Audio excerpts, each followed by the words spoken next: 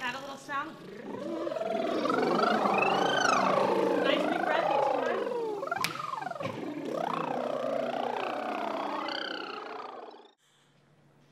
I ain't going through that. I ain't having this baby. And I ain't got to explain that to nobody.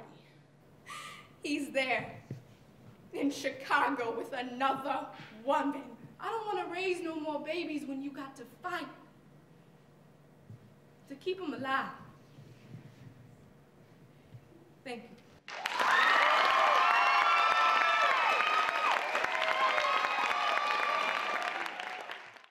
One minute her house is full of life, the next minute it's full of death.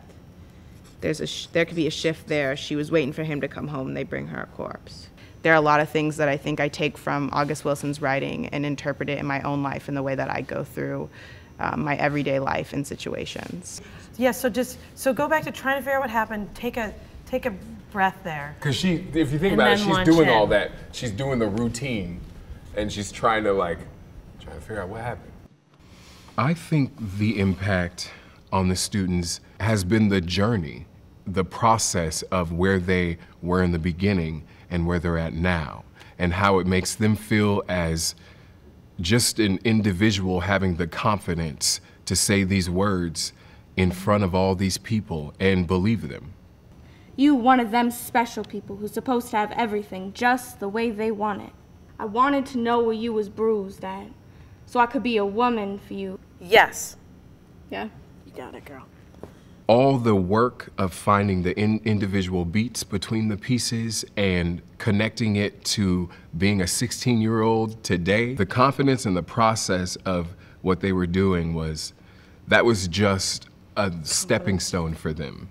I was able to get in touch with a side of myself that I had kind of forgotten about and tried to push away for a long time, so it's definitely changed me. What she know, who taught her? I'm trying to figure it out myself. Time I catch up has moved on to something else.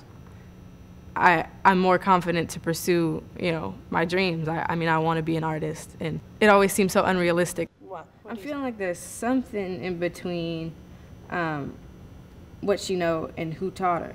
I do think it's one beat. Okay. We're really proud of the students that are going to go to Broadway because this is Portland's first time being there.